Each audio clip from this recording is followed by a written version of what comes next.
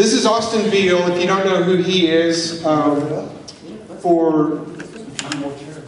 many years, Austin has worked with different churches. He had his own worship school in Florida, and he was with Benny Hinn Ministries for how many years? A bunch? 9 years. So this guy is one of the most amazing musicians, worshipers, lovers of God. And good looking, yeah. And I just love this guy. We've just got to know each other pretty well.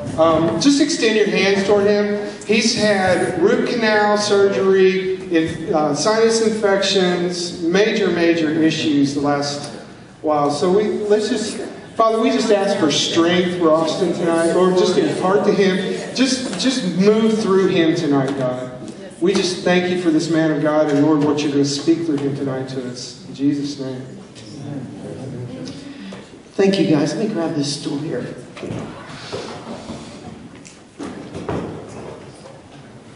I see a lot of familiar faces. Boy, we're going into this whole production here, aren't we?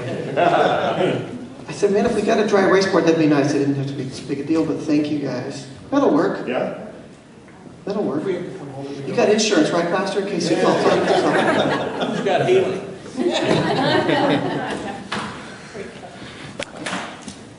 I want to thank the worship team for bringing the presents in. That was beautiful. I needed some soaking tonight. It was awesome. The faces in here that I recognize are people that I've seen that are like worship and music nuts, like myself. If I get a little bit of loopy, somebody like bring me back around to whatever the point was, because have you ever heard of hydrocodone? I took an extra dose for tonight. When my buzzer goes off, I got to take another one. I'll be writhing on the floor like I was most of the last 30 hours. So bear with me. Who in here would say, Austin, I love worship, but I'm really into something else besides music? I mean, I love music, but I'm not really a music person. I'm something else. 1, 2, 3, 4, 5. So 6, 7. Mostly talking to music people. If you raised your hand and said, I'm kind of a dance person, put your hand back down, and everybody else, if you're not a dance or a music person. Okay, so what are you? Art, writing, journalism, photography. Beautiful. And yourself? Okay. Yeah. I just wanted to be here. Oh, that's beautiful. That's totally good. So we're mostly talking to music people, and I'm a music guy. So let me establish a couple of language things first. If I say musician, I'm also meaning singers. So all you singers that hear me talk about the bass player and the drummer all the time, don't feel excluded. It totally mean. And if I'm saying musician, I'm really, for the benefit of tonight, meaning artist, meaning all of us, meaning we're dancers, we're doing whatever it is that we do. Now, would it be all right if I ditched the mic? Is that going to be okay for recording? How about, is this okay? Can y'all hear me all right? Would that mess you guys up? Is that all right if you would? Yeah, I'm going to hand this over to Greg. And if y'all need to, I'll gladly grab the mic again, but this just feels a little bit more normal, just us and all together. Can you just move closer? Yeah, if you can't hear, move closer, Greg says. We've got a lapel mic. Oh no, it was mostly the sound. I prefer this if you can. Okay. Thank you. Oh look, they're moving closer. Y'all are so sweet and accommodating. Well, my heart is full tonight. I have somewhere around 60 hours worth of teaching that would apply to people like you guys. So we're not even going to try to shove all 60. I've got a broad overview of an idea I want to share with you tonight. And maybe we might poke some holes into some stinking thinking that we've all descended into tonight. That's kind of my heart. If you've got something to write with, I'd go ahead and pull it out. And if it's okay with Greg, I'd also like to ask you to repeat something after me and do this. Everybody look at me real quick. Just eyes forward like a classroom teacher. Okay, repeat after me.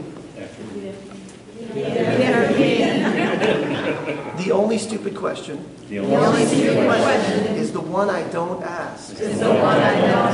Now, I'm up here and I got some notes and I got some things I want to share, but I really want you to raise your hand and ask me questions. I really want this to be as much of a discussion as it is anything else. So please don't hesitate. I just saw you. It's so good to see you guys. Don't hesitate to ask. Don't hesitate to jump in with a comment. My favorite times in this is when somebody says, well, you know, Austin, you just said this, but this scripture over here completely contradicts you. Bing, bing, bing, bing, bing. And I go, thank God, now I'm learning. Okay? Because we're all in this together. So please ask questions, jump in, make some comments. I've been doing this music thing for a long time. I've been taking piano lessons for 36 years. I still take piano lessons. I've been a professional musician for 22, 23 years. I don't stop growing. But I don't stop growing from the standpoint of the church asking me to. Because I find that the church has a pretty low bar of acceptance. Okay? Now hear me out. I'm not anti-church. Love the church or wouldn't be here tonight. But I find that if we're able to make somebody's hair stand up on their arm and feel some goosebumps, then worship was just great. Mm-hmm. And it's rare that the bar is ever set higher than that. Now some pastors would say, what possible bar could there be higher than the presence of God? Isn't that what we're all here for? And I say there are deeper things. Okay? Ooh. Feel free to correct my bad theology afterwards, guys. Don't mind me at all. I think there are deeper things to travel. Now, if you look historically, as it relates to art, I'm going to use a lot of terminology about art and artists tonight on purpose, because you guys have heard all the worship people talk, and you've heard all the worship teachings, and everybody else talks about the Spirit and the anointing and the presence. But I'm going to talk to you tonight about art and how that relates to the Tabernacle of David and why it's a really big thing right now. Okay? Historically, the church understood back in the day how important art was, how important creativity submitted to the Holy Spirit unto the Lord was. Most of the great art was funded by the church. Many of the great artists were patronized and given a venue and a platform by the church. And something happened, I think, in America in the late 1800s that was a very prophetically symbolic shift. As America's culture has invaded the world's culture in the 1900s. Right before that started, in the late 1800s, we as the American church made a fundamental shift as it related to artists. And what we started to say was, these sounds are acceptable, but these sounds are not acceptable. That this form of expression is good, but this form of expression is inherently bad and wrong. And if you think about the last 100 years, we've been playing catch up with the world ever since. I believe at that point we became the tail and not the head when it came to creativity. Think about how many Christian bands they sound just like so-and-so. How many times do you ever hear somebody say, oh, there's this great secular band, they sound just like this worship team that has made such an impact with their style that they've made a name for themselves? You never hear that, do we? Would you not agree with me that most art, whether it's worship music or painting or anything that's done to the glory of God in the body of Christ today, is fairly passionless? It's usually not very well done and has very little effect. Now, I'm not here to be negative. What I want to do is say, why is this happening? What can we do to change it? I think everyone in here would agree with the statement that we are all called to change the world with our sound. Can everybody nod and say, yes, I agree with that? We are all called to change the world with the artistic output of our lives. Amen? Amen. And why aren't we? Doesn't seem to be happening to me. And maybe I'm the little kid that says the emperor has no clothes, and everybody's like, shush, shush, shush. I'm the little guy in the back that's always saying, why is this? But nobody really wants to call on me. But I get to talk to you tonight. I get to say what I'm thinking. And I'm thinking that we've lost something. When we've lost basically two things. I feel like we've lost artistry and we've lost maturity. Now you're like, how does this have to do with Tabernacle of David? Just let me tell you, okay? What we've lost is artistry and maturity, and what I hope tonight to do is to start you on a path, or engage you closer if you're already on the path, towards submitted to the Holy Spirit, submitted to the authority that you are under, moving towards artistry in every area of your life, and in maturation of that artistry. Any questions so far? Mostly deer in the headlight looks. That's okay. Bear with me. Now, the action is when we're in the presence of God, right? Just then, and I would like to say right now, I felt His presence. I felt the goosebumps on the back of my neck. And it was real and it was tangible, and it wasn't because somebody came up and hyped me into feeling that, or some man-made show that was put on that gave me the good feelings. Nothing against those that are into hype or show, because there's a lot of us in the body that do that as well, and God works through them in spite of that. But there was actual presence in here tonight. I still feel Him in here. I'm going to take this off. Right? That's a beautiful thing. Now, if we're going to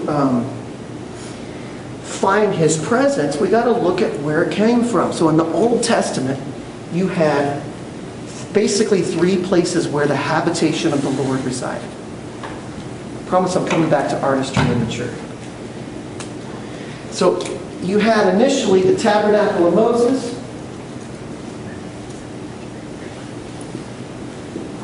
Okay. Then you had the Tower of David.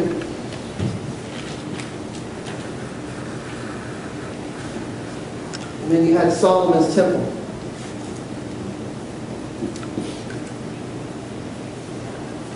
Everybody sort of see that? Mm-hmm. Can you read it from the back row? Is it too small? You have a darker pen? I will use a darker pen from here on out. Thank you.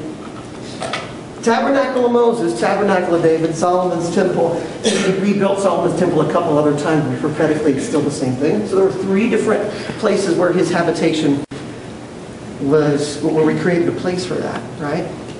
What happened when Jesus came? When Jesus came, we became the habitation, right? Mm-hmm. Has anybody really thought much about these tabernacles before? Raise your hand if you've studied it, or you've read a book or two, you've thought about it a little bit before. Some of you have some vague familiarity. Okay, great. Now, some of you probably can teach this class better than me. The Tabernacle of Moses was interesting because this was, it had to be portable because they were nomads at the time, so they would fold it up. And there was this whole ritual that the high priest would go through once a year to actually get into the habitation where the Lord was. And so basically the high priest was doing his thing in order to atone for the sins of the people. Right? So there was a lot of ritual and pattern and ceremony. Right? And we're going to get into that for a minute. But the Tabernacle of Moses had this whole process that it went through. But the Tabernacle of David changed things. Because even though Moses' tabernacle was still functioning when David became king, one of the big revolutions that David said is we're going to make a place of habitation for the Lord and allow everybody equal access to the presence. Okay? So let me unpack that for just a second, if you would. Artistry and maturity. So you have basically 3 parts to the Tabernacle of Moses. You had the outer court. You had the inner court. And then you had the Holy of Holies. Now, is this... Please do me a favor, be honest. If you've never heard of any of this, raise your hand. A couple honest people. Some of you, a couple of you at least heard of this. Okay. I think when it relates to these 2 subjects, between audio teachings and books, I think I've studied about 40 or 50 of them by now, and nobody has talked about this in relationship to the artist and maturity before. If they have, somebody please send me the link to that book. So the Holy of Holies was where the Ark of the Covenant was, and this is where His presence would reside. But in the Tabernacle of David, you had the Ark right here. The flaps are open, and the people are gathered round, all at basically equidistant from the presence. This is a revolution. Before, only the high priest could go in once a year. Now everybody gets to bask in the glory. Now there's an important verse in Amos. You might have heard it quoted a lot. Amos 9:11, and it says, "In that last day, I will restore the fallen tabernacle or tent of David." Amen. Okay. It's also re-quoted again in Acts. Only place in the Bible that it talks about this. Amos and re-quoted in Acts. Now, Bible scholars will tell you, and they're right, that Jesus Himself is the fulfillment of that scripture. For when Jesus came, He became the sacrificial lamb that opened the door for us to bask in the glory of God directly for ourselves. That we didn't need the anointed king or the priest, that we could access the glory directly. Amen? It's a cool thing. Artistry. Maturity. But a lot of people are all excited about Tower of David because nowadays a lot of times we interpret that as a house of prayer, as a place of worship, as hosting His presence. Burn, IHOP, what Bethany's doing down at Hot Hop, a place where we're hosting His presence, and that be the only thing that we're really about in that place. Right? Anybody familiar with the prayer room? Only 3 people. Let me tell you about the... No, anybody familiar with the prayer room? Seriously? Okay, how about Burns? Okay, you know, we didn't have this 20 years ago. Right? This is sort of a new thing. 20 years ago, it was church. 20 years ago, it was worship team on Sunday.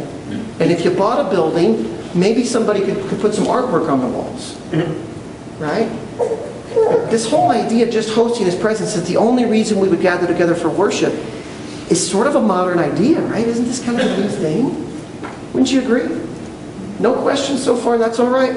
No comments, no suggestions, but there will be no M&Ms. If you don't jump in. You got M&M's? You're thinking ahead. Beautiful. This is a fairly modern idea, though, that this idea that we would gather together solely to host His presence. Now, we had nights of worship back in the 80s, right? But not like what we're talking about now, where we're going to have 24/7. How long has the Kansas City been going now? 14 years straight. Okay? But there's something different about this move that's unique. This is my own little theology, my own little idea. It might be wrong.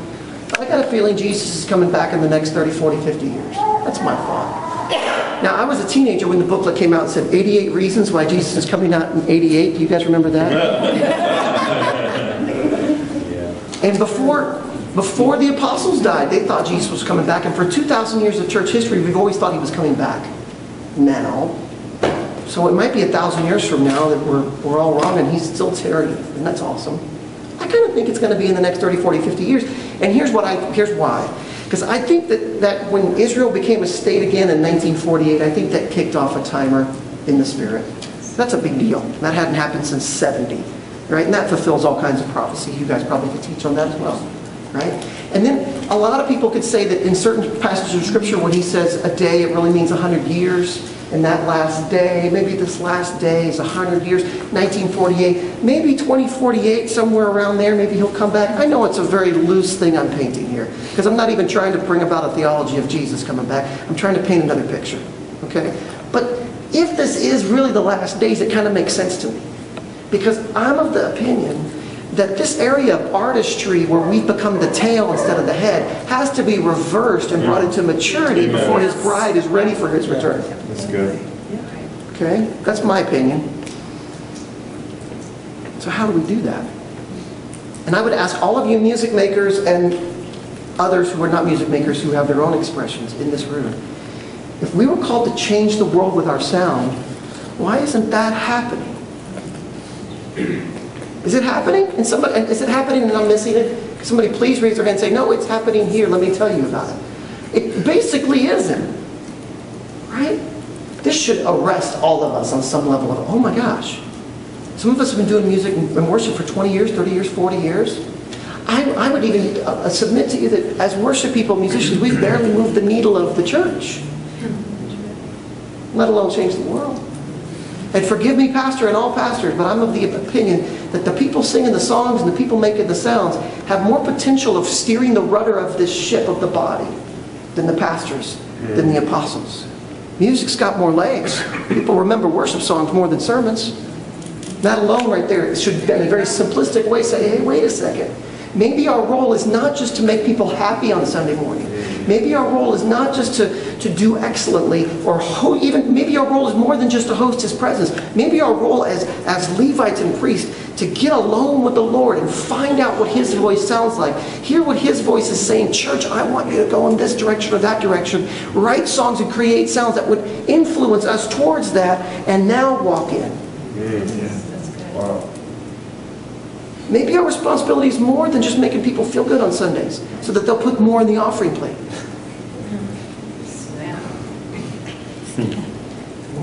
think it is.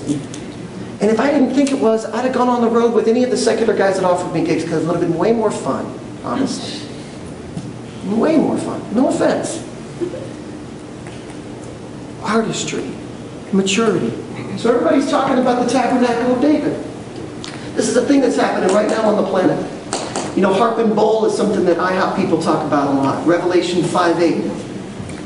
Talk about the harp, which represents worship and to those people, and the bowl has the prayers of the saints in it, right? Worship and prayer together. Ray Hughes and another scholar friend of mine have both confirmed to me that historically there have been a lot of other prayer movements on the planet. But there's never before been one that has had worship as such a high component with the prayer. Ever. This is the first time we've seen this on the planet.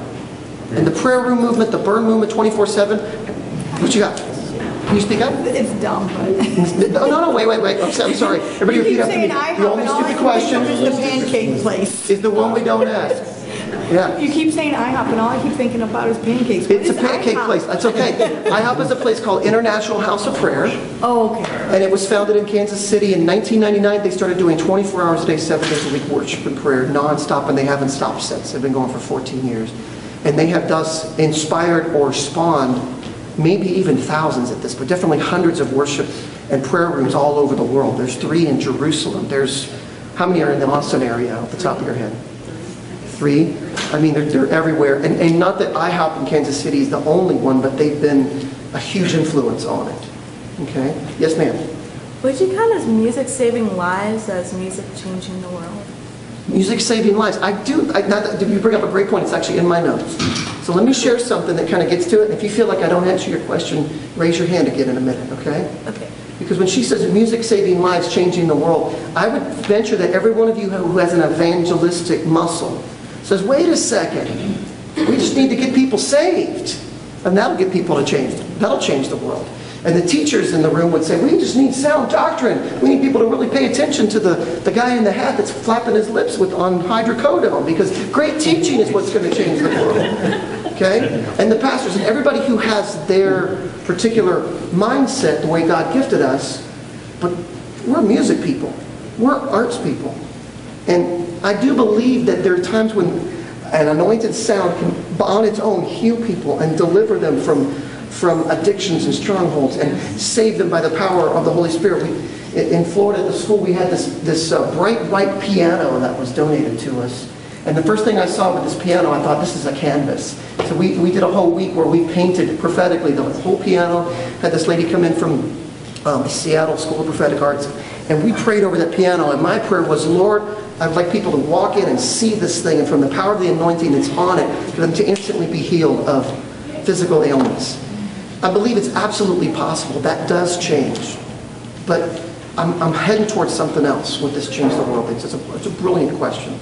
Because absolutely getting people saved will change their lives. But getting people saved is only the first step. Okay?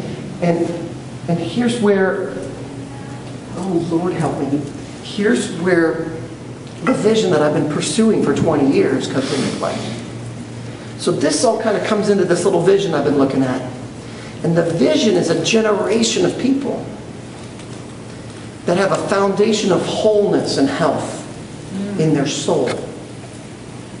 Now, if you'll forgive me, Pastor, and again, please feel free to correct me later, but I'm of the opinion that most Christians are really kind of, in a sense, not saved. In a sense.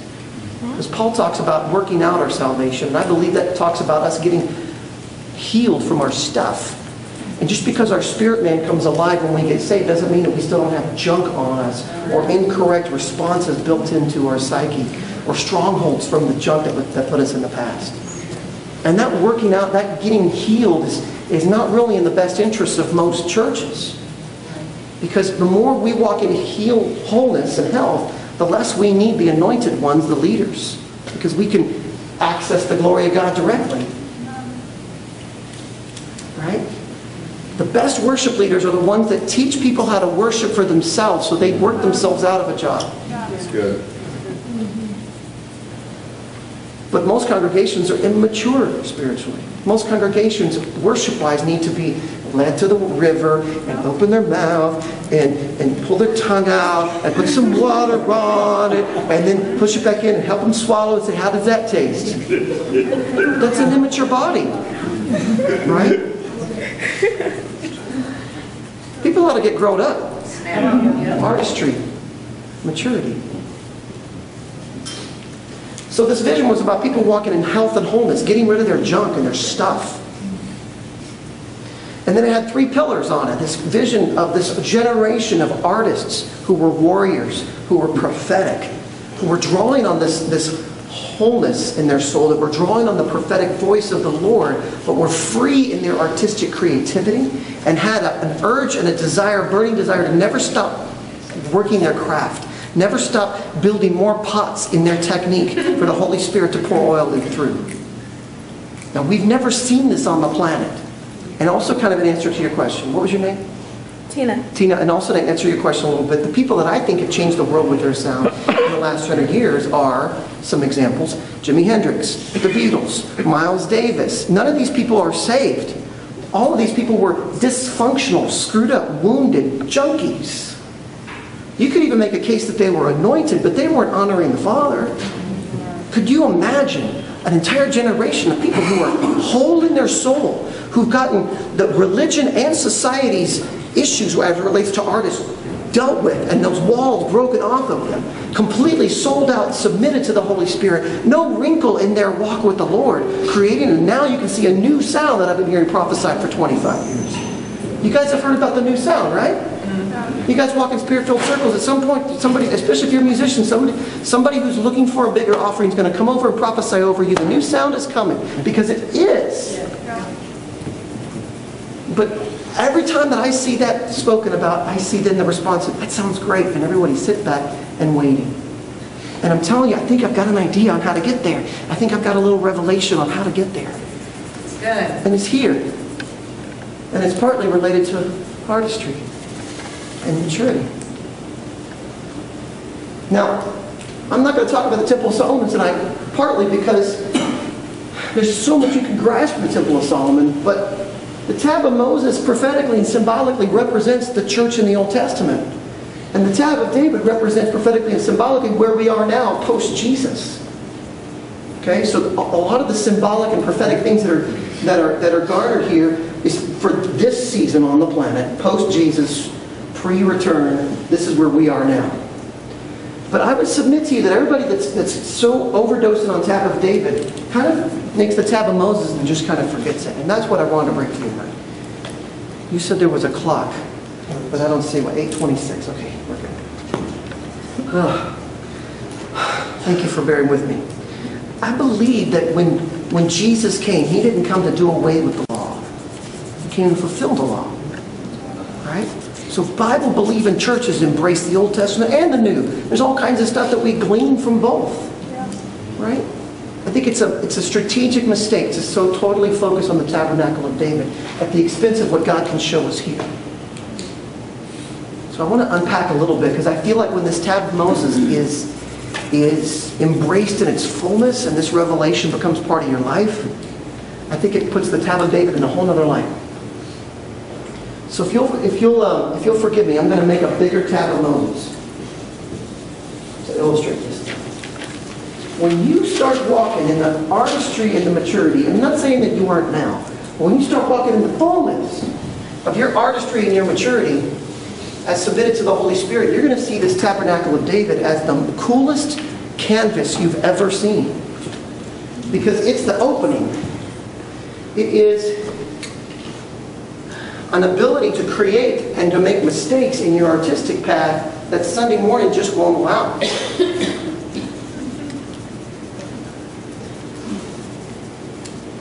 This is the outer court. This is the inner court, the Holy of Holies.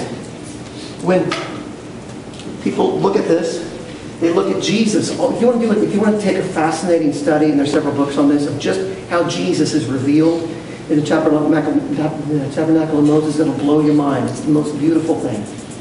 There was so much that was predestined for Jesus to walk into that you see in this. But for right now, I want to look at it from the standpoint of the artist.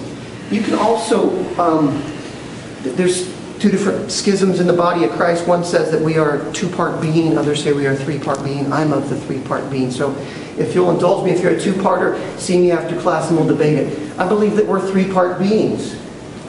That we are a spirit, that we have a soul and an inner man, and we live inside this body. You've heard that before, right? Yeah? Yes, ma'am? No. Oh, I you're was just saying agreeing. yes. Okay. So I believe you can look at the Tabernacle of Moses as representing that part of us. Outer court represents our flesh. That's interesting. Enter his gates with thanksgiving, enter his courts with praise. Right? That's the courts we start in after we go through the outer gates. One of the things we do in the outer court is clap hands. Right? It's flesh striking flesh, trying to get rid of it as we head towards the Holy of Holies.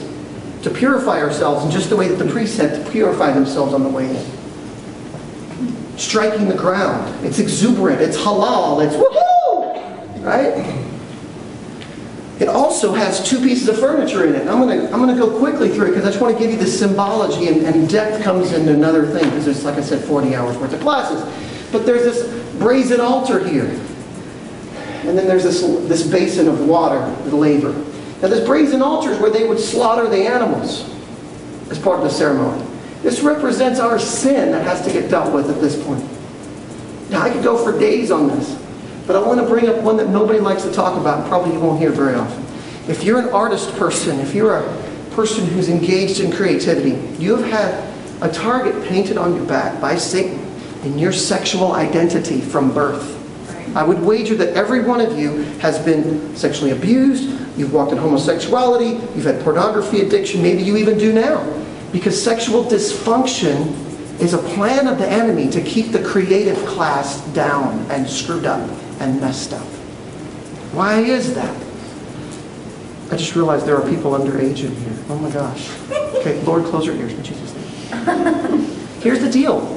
When you go to create something as an artist, which each of you are, when you go to create a sound, a song, a word, a teaching, a horribly scrawled image on a dry erase board, when you go to create anything, that part of you is your will that makes the decision, right? And this part of you is intrinsically tied to your sexual being. Because your sexual being was designed for procreation. When you go to have the ability to create a new person, prophetically, symbolically, spiritually, it's the same part of you that's creating a new song, it's creating a new piece of art, that's creating a new dance form. Okay? It's the same thing. When you engage in art, when you engage in making music, when the band is really grooving, or you find that perfect shade of blue that hits whatever you're thinking of, when you have those moments of yay, what's happening in you is you get a hit physiologically in your brain. You smile, or you may not smile, but you smile inwardly.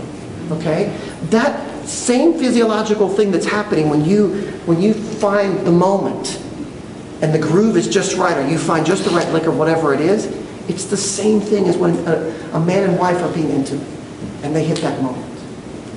It's the same thing physiologically. Okay?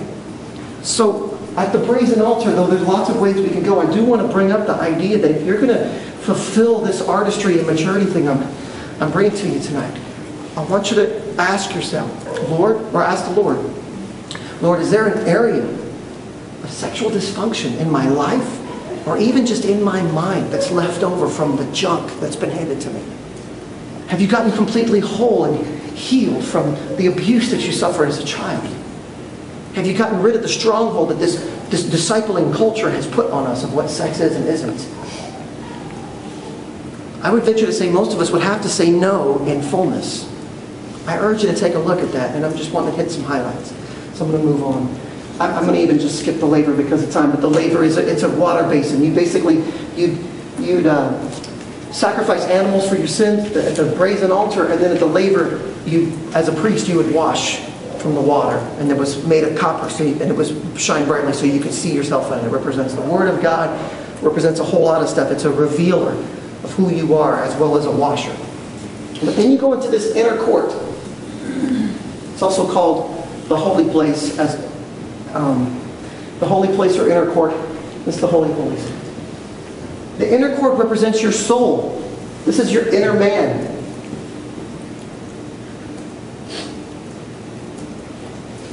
And there's 3 pieces of furniture in here. There is a lampstand. You guys seen the candelabra, right? Not the candelabra, the menorah, right? Came right here. Menorah is in Jewish households when you see the little 7 or 8 candle thing on Christmas time, because it came from here. It's this little lampstand. This was all open to the sun, the outer cord, but the inner cord is covered over with animal hides and so forth. And so the only light is coming from this lampstand. There's this table here with a bunch of bread, 12 loaves specifically. So this is a table of bread. And then there's an altar of incense here that's sitting here burning smoke. Okay, so this guy's got light coming out, this guy's got smoke coming out, and the bread usually doesn't smell good because it's kind of moldy. They're supposed to change it. So part of the priests' deal with this is they had to go in on a daily, sometimes weekly basis to change out the oil. They had to eat the bread and put more bread in. They had to restock the incense guy and the smoke. So that you would walk in here and there's this kind of dim light from the candles over on the side, and then there's this smoke that's just filling the chamber from the altar of incense. Okay? If this represents our inner man, our soul, I would urge you to consider that the lampstand represents your intellect, your mind. The altar of incense represents your emotion and your passion.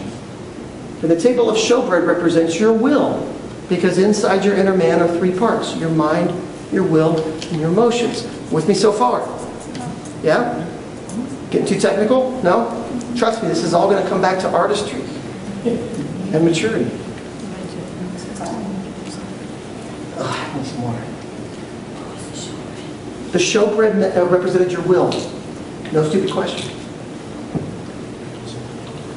Now, I would venture to say that as it relates to the artist, of which we all are, we're going to get there in just a second, the lampstand, your mentality, your intellect, represents your technique.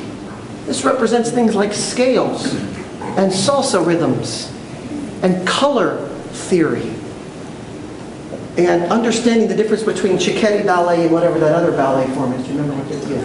Cicchetti's the Italian one, and then there's like 4 other ballet things. Technique.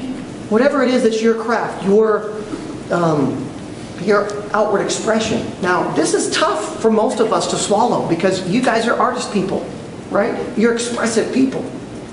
And you're used to, when you do your expression, when you do your art, you're used to getting those little mental hits, right? But working your technique gives you no hits. Anybody enjoy practicing scales when they were taking piano lessons back in the day? You're the lone exception because, and though I love that about you, I would also say that practicing scales, practicing your technique is its own form of worship. In fact, it's a very divinely sacred thing. But I would say, Rachel was your name? I would say that you're probably overqualified for 90% of the worship teams in America. Probably any church in America would love for you to come in because they're always looking for good keyboard players. And though that's awesome for you, that's kind of sad about the state of American church. Because what we should be after is a much higher bar. Not that you're bad at all, because you're really good. But we're after these greater things. Okay? And working your technique is part of that. This is a lifelong thing. If you're truly going to submit yourself to get into the Holy of Holies, you're going to have to submit sometimes your TV watching, or your Call of Duty playing, or your Facebooking. Because maybe what you're called to do is spend some time getting your craft together, getting your technique together, and not settling for what your worship team demands of you skill-wise. But looking at the people that have changed the world with their sound and comparing your technique with them, probably finding yourself wanting and going, oh my gosh, I got some catch-up to do, as I've been doing for 30 years. You know what I mean? If you're going to submit, you've got to submit your craft fully. This altar of incense represents your passion and your emotion. Now this has changed a little bit in recent years, but I would say up until 5 or 10 years ago, it was kind of hard to find any passion in worship. In fact, it was kind of hard to find any passion in Christian music at all. But we listened to it because we were supposed to, and we listened to it because it was taboo to listen to anything secular, right? And because it was more godly. And for some people, this became their whole culture. this incestuous subculture that we call Christian music. This became how they operated. It's how we looked at the world. It was through the eyes of what the Nashville music industry decided was appropriate that particular year. Right? What this has created is an American Idol type of generation that says that music is designed to be judged, which is wrong. Music's not designed to be judged, unless you're learning, in which case you want to judge, find yourself wanting to get back to the practice room, get back to writing a better song. Okay? How many times Rachel, I'm sorry, was it David Cook? Cloud? David Cloud. How many times, you're the worship pastor here, right? Yeah. How often is there a Sunday that goes by where nobody says anything to you after church? Do most of the time, though, people at some point when they see you in the hall, they say, "Oh, brother, worship was great Sunday"? Yeah, every now and then, yeah. Yeah, most of the time. Really? Because no matter what you do, if you're horrible, people are going to feel the goosebumps. If you're awesome, you'll get a longer line. You know what I mean? But the bar says, if I felt the presence of God, you're doing a good job and you're accepted. And that's all you need to do. Okay? And in most cases, you don't have to put your heart and your passion into it. And you don't have to put any technique into it as compared to the world. When art has become bland and passionless, it has no more ability to change things. I said the word incestuous earlier and I got some eyebrows go up. Because one of the problems is that if all we only do is listen to only the acceptable worship leaders that we all listen to, what happens then is when we go to create something, we're drawing on the DNA that we've exposed ourselves to. And if we're only drawing from the same pool genetically, then what we end up creating with each successive generation has less and less power and less ability to change. Okay? What's the definition of insanity? Somebody? Doing the same thing over and over again and expecting a different Are we all result. insane? Are we all in the body of Christ insane? Are we all worship leaders, musicians, songwriters, artists? Are we insane? We're called to change the world with what we do. We barely move the needle of the church. And I think at least the keys that I'm into, I'm not saying it's the only ones, but a big part of the keys is artistry and maturity. And when I can take the pain that I was feeling yesterday afternoon, where I'm writhing on the floor in the doctor's office waiting for my wife to get back, and they're pinning me down trying to pump more things up in my mouth to deaden the pain, and I'm just bawling, just ah! That was me yesterday for the last 30 hours when I wasn't on drugs. Okay? Where is that passion when I worship? Where is that level of emotion when I present my offering to the Lord? It's not there yet. I'm working on it. Anybody ever been to a church where you just can't believe the worship leader? It feels like they're just phoning it in. It feels like they've got a little formula and they're going down their checklist. Right? That's not great art. And we're missing something here at this passion. Just turn this down. But the action Jackson part of this is this table of bread. Because this table of bread represents your will. It represents your ability to say, yes, Lord, or no, Lord, I don't want you. It represents your decision-making ability. Right? This is your artistry. This is your creativity. This is your expressive voice. And it's why if I get up there and play piano, it's going to sound different than Rachel. Because I got my style and she's got hers. We can both be drawing from the same spirit. But you put two prophets in a room, and each prophet hears exactly the same thing, it's going to come out different. Because they've each got their own artistic expression. Their own culture, their own background, their own language. I've had people go and reteach my classes before, but nobody teaches it like me. Because I'm me. I don't want them to teach it like me. They need to teach it like themselves. Right? It's a poor father who preconceives an idea of where their son's going to end up when they grow up. It's a poor father, and if you are one of these fathers, feel free to see me after class, who is a doctor and says, I want my son to go to medical school and join me in my practice. It's not a bad idea, but if you force your kid into it, it's not good fathering. Right? And yet I would venture to say, and I'm sure Pastor John's excluded from this, most pastors in America have a preconceived idea of what they want their children, worship leader, artistry people to come out. They have a preconceived idea of what they want out of them, what they need out of them. but aren't supposed to change things. And if we keep doing the same thing over and over and we change, are we insane? But maybe if we completely submit our will to the Holy Spirit, if we completely submit our artistry and creativity and expression to the Holy Spirit. You ever heard that phrase, I want to be a slave to Christ? And we know that that means it's the greatest amount of freedom that we can walk in as human beings. Imagine being so submitted to your will, your artistry, being so submitted to the Holy Spirit. I believe it'll create the most creative, artistic, expressive that a human being can be. And Jimi Hendrix could not touch that, and the Beatles could not touch that, because they were not drawn from this. But we have that capability. Genesis 1:1 says, in the beginning God created. And then later he says he created us in his image. Are we not creators? And isn't the whole purpose of that for us to go into the throne room and create something of ourselves to give back to the Lord? Isn't that one definition of worship? Absolutely. Worship's a conversation. Nobody brought their hands up on that because they figured I'd just go right into it, but I paused long enough just to see. Worship's a conversation. Yes. You know when you pray and you intercede and you travail, it's talking to the Lord. Right? When the prophetic comes in, he's talking down to us, through us, speaking to us. But worship is the combination of the two. Worship is a conversation between us and God. And yes, we are to be holy and reverent and bow down and worship, but we're also expected to converse with him. That means we've got to bring something to the table, to bring something of our own. When my son was 5, I gave him $1. I said, go put it in the offering plate because I wanted him to learn how to give. We've all done that or seen that, right? But when he's grown, I expect him to make his own money and tithe his own dollar, right?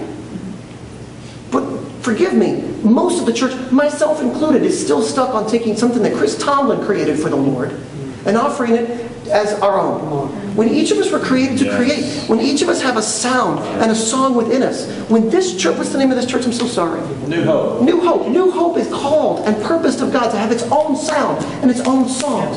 Hop Hop is designed and purposed by God to have its own sound and its own songs. Each of you here is designed to have your own sound. And what you start off doing is copying. Because that's how you start. You copy Stevie Ray Vaughan lecture, you copy a Chris Tomlin song, or you copy. But where we settled is stopping there. Because that makes us gives us a little hit, and it makes people think that we're good musicians and good worship leaders, when there's so much more. After imitating, you then assimilate all these influences. Then you innovate something new out of it. That's the plan of God. That's why we're here on the planet. That's why he's given us the tools that he's given us. Copy-paste is for the tech junkies. Okay? But at some point, you got to make your own line. At some point, you got to draw your own thing. This church that I'm in right now, New Hope, I've been in probably thousands of churches. This is very similar to a lot of other churches I've been into. It's also radically different, looks nothing like a lot of other churches that I've been in. Somebody somewhere decided, we like this color carpet, we're going to get this maroon chair, we're not going to do pews. That might have been a theological reason or a cultural reason, but might have been we want to be more flexible, whatever.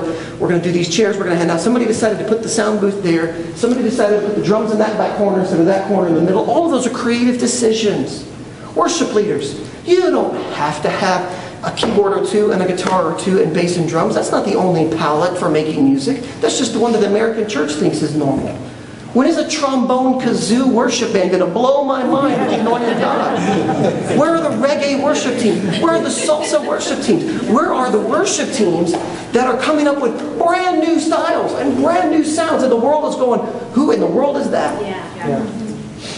Okay? Because that's what we've been called to do, is to change the world with our sound. And it's going to take coming with a new sound to do it. Now, at the same time, we got to stay submitted.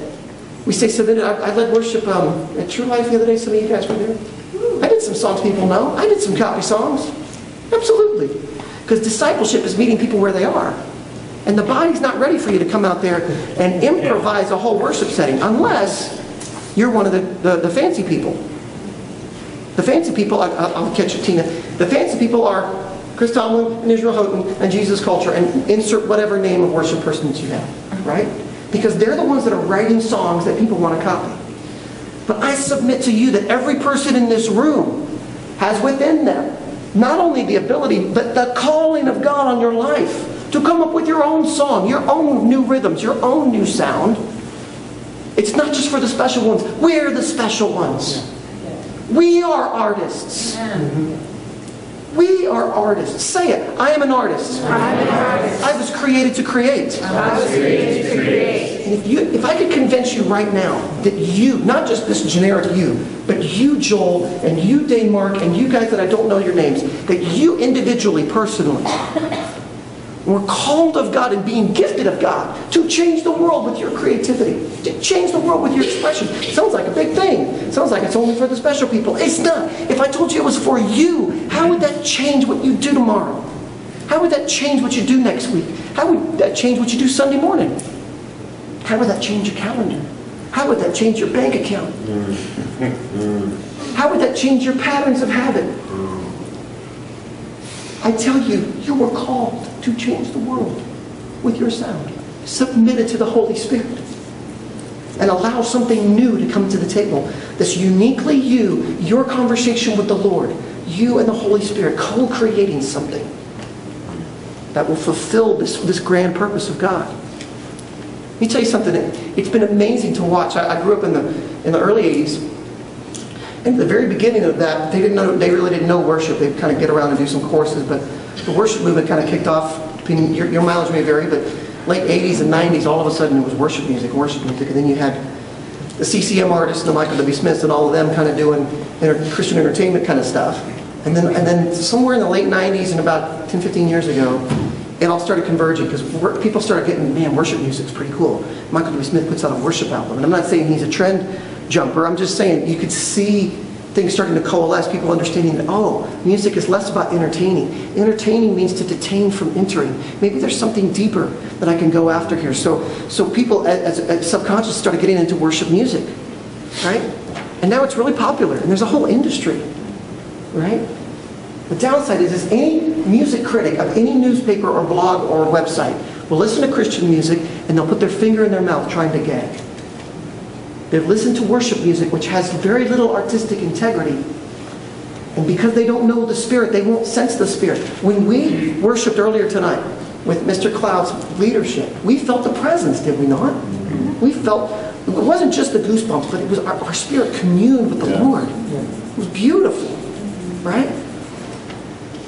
Now, this is where you can correct me later, if you need to. But if all your worship does is feed your spirit, you will eventually burn out. Because worship is designed to be tri-dimensional. God's heart for worship is that it feeds my flesh and it intrigues my intellect and it stirs my passions and emotions like a good movie does. When was the last time you left Sunday morning and felt completely as fulfilled as you did when you left the Avengers? Think about that for a minute. Hollywood's figured out how to hit all of them. There's people that'll take every single movie and they'll look at all the prophetic, symbolic things that are in it, and they'll glean all this stuff, and the Lord will use it. And I totally am down with all of that. I could probably write a paper on the Matrix, you know? But, yeah, you know what I'm saying? But couldn't worship music do the same thing? Wouldn't worship music, worship art, have the capability of stirring us in that same way, of changing us and shaping us? What kind of mindset did the Avengers plant in the entire planet from that movie? What kinds of attitudes were implanted? We live in a culture that disciples us, sadly. Right? But we're called to be the disciplers. We're called to be the disciplers. Now, I'm not saying you need to go back to your home church and say, Pastor, this awesome guy was saying that I got to do all this stuff and I got to get outside of my box and you put me in this thing. No. Because maturity brings submission. Maturity understands. The mature artist says, okay, this particular setting, this is going to be the thing that works the best. This is going to be the thing that maybe will widen the envelope just a little bit. The mature artist understands who they are. They walk through a process of identity with the Lord and with their artistry. Miles? No, you're not Miles. What's your name, sir? Gary. I think of Miles every time. But Gary, you do. I've only seen you do percussion and djembe, right? Yeah, I'm shaking things. Shaky things. Shaky. Shaky. You play piano? No. Did you ever try to play piano? No. Did you ever want to play piano? Secretly. But not strong enough, not passionate enough to go through it all, right? No. Partly because your preference is an indicator of your artistry. And your preference was shaky things, and maybe guitar, maybe other things. So it's okay that you don't play piano, but you got to figure out who you are and where your influences come from. This is not about humanism. This is about, through the Spirit, finding out who we are and bringing that to the fore, our own unique identity and expression as worshipers. Yeah? When this starts happening in fullness, when you've actually gone back with counseling, with deliverance teams, with pastoral help, or just with you and the Holy Spirit in a cave, and gotten your junk dealt with, and your holes filled up. You start dealing with some of these sin issues. You start walking with the Lord to the degree that you hear His voice moment by moment, that His word is burned into your heart. You start submitting your mind and your technique and craft at this lampstand. You get on a pattern of habit that from now until the end of your life, you're going to continue to study the craft of painting, the craft of pencil drawing, the craft of salsa piano playing, whatever it is.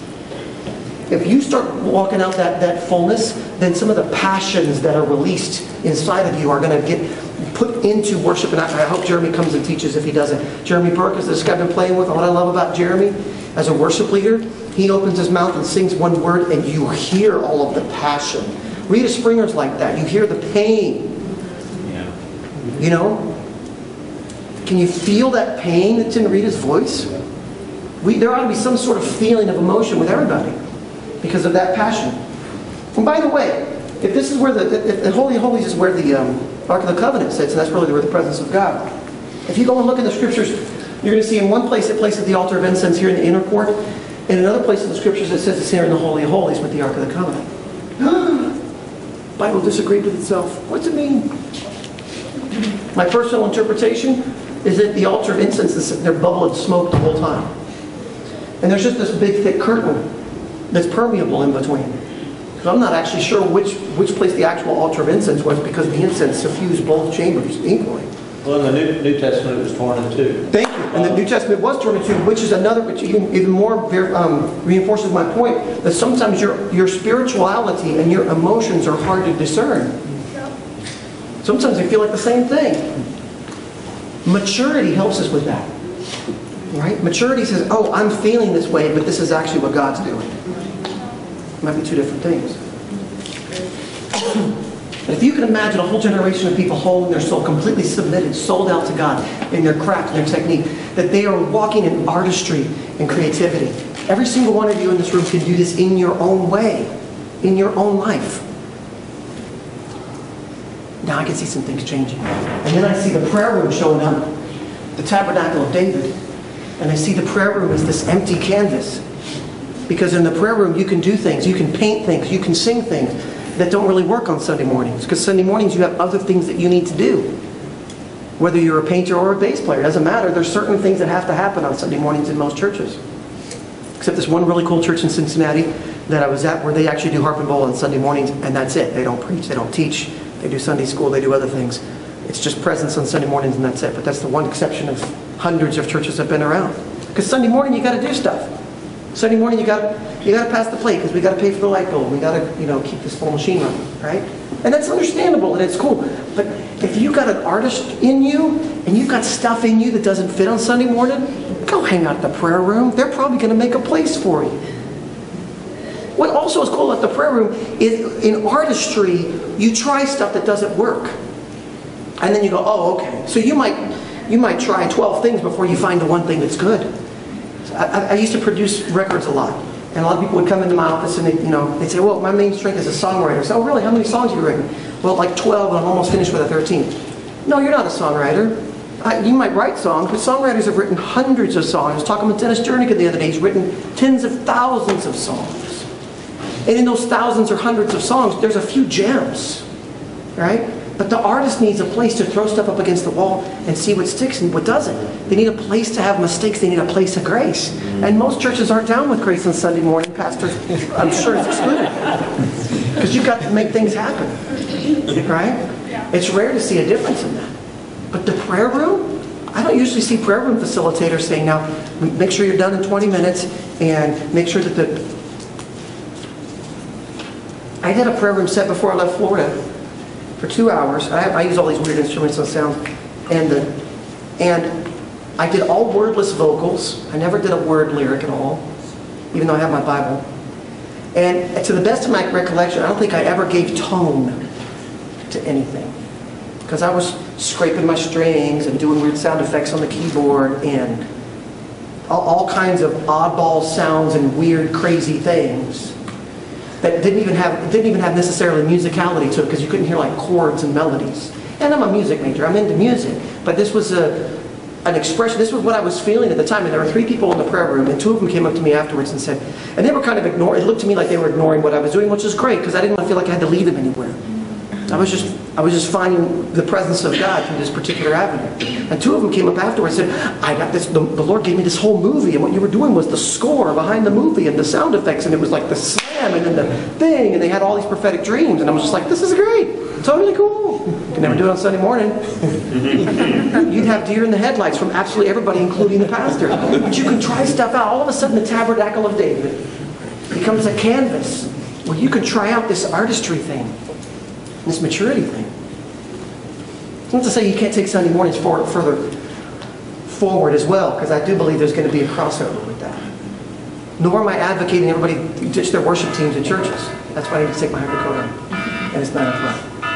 But the Tabernacle of David, one thing I don't hear anybody talking about is it's a canvas. And it's a canvas for such a time as this on the planet. Even the Moravians did 100 years solid of prayer and worship in Germany. But they only sang a few songs here and there. There wasn't a lot of worship component. Yes, ma'am. I'll take the pill. Where's my little bag? Yeah. Okay, so I'm going to take a hydrocodone so in 30 minutes I'm not writhing on the floor.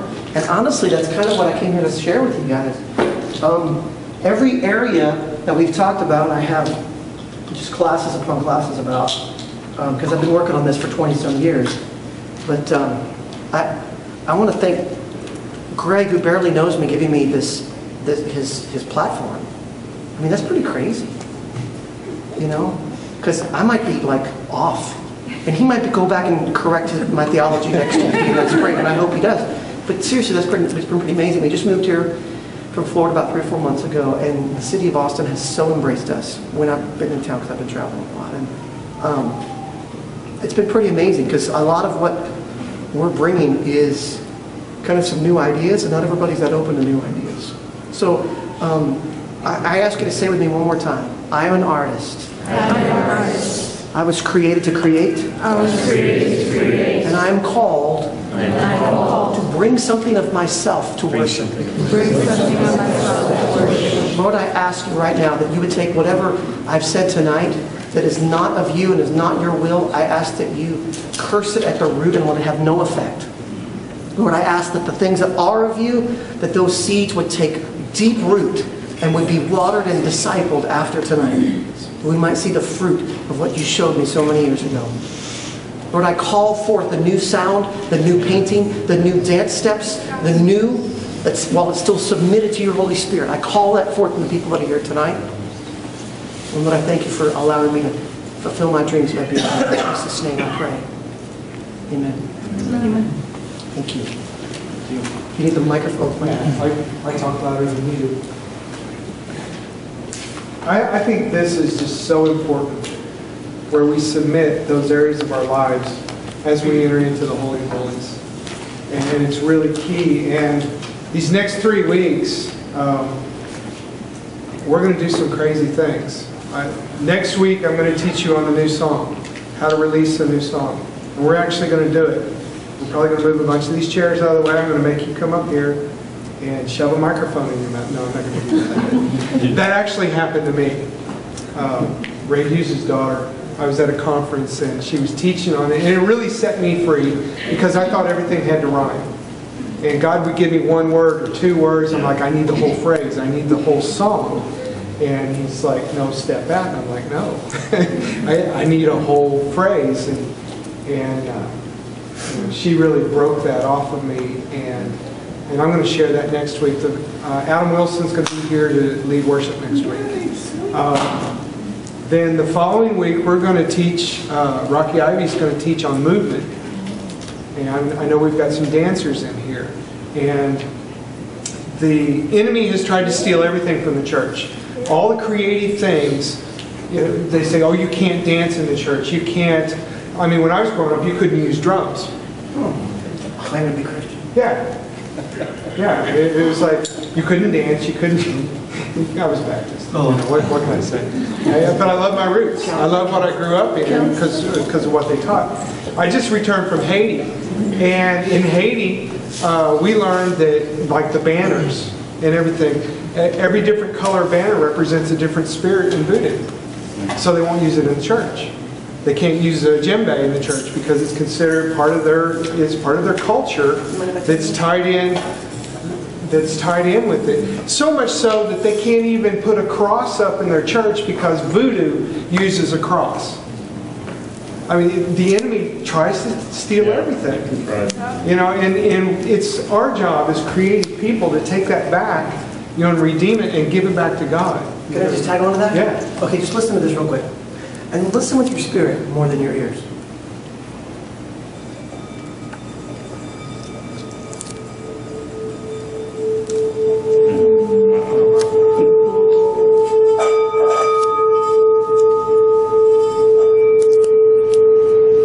This is called a singing bowl. Do you hear like the portal almost open up in the heavens right there? Oh, yeah. Now it's not because anything that I did, but I'm anointed and called to God. So this was originally created to be in Buddhist temples. And by my theology, it's used to call forth the demonic.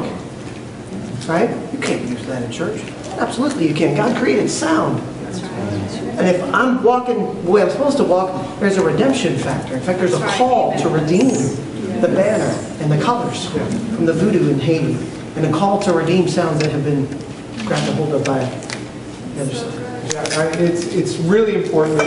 And the one thing that I taught this last week in Haiti is, you know, if it's not in faith, it's sin. Okay, Romans 14:23 says if it's not in faith, it's sin. Okay, that'll really change the way you live if you really apply that across the board. But going further in that, 1 Corinthians 13 says you can have the faith of the mountain. If you don't have love, you know, you're just a clanging cymbal. So what are the keys? Love Him first, then love one another. And walk in faith in everything that you use. Say, God, I'm going to use this eraser to glorify You. Whatever it is. You know, I can make any type of noise. You know, so I'm really excited. I loved it, dude. It was incredible. If you got questions, Austin's going to be around. Did you bring your CDs, by the way? I have a few, yeah. So he's got some music stuff if you want to pick up some of his stuff, you know, see him. But thank you all for coming. Let's just stand up real quick. And yeah, you can give him a hand clap.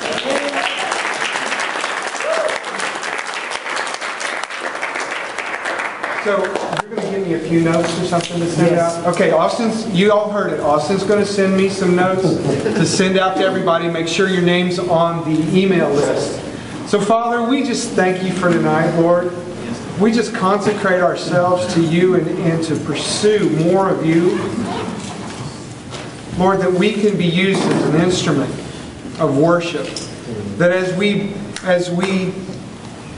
breathe in and breathe out, we breathe in the breath of God. We breathe out Your life into this earth, Lord. Every sound, every heartbeat, everything we do is worship to You, Lord. Help us consecrate our lives to that effect. Lord, I just thank You. Give everybody a safe trip home tonight, Lord. And we just love and honor You. And Lord, we just thank You for everything You've done for us. In Jesus' name, amen. All right. Blessings, everyone.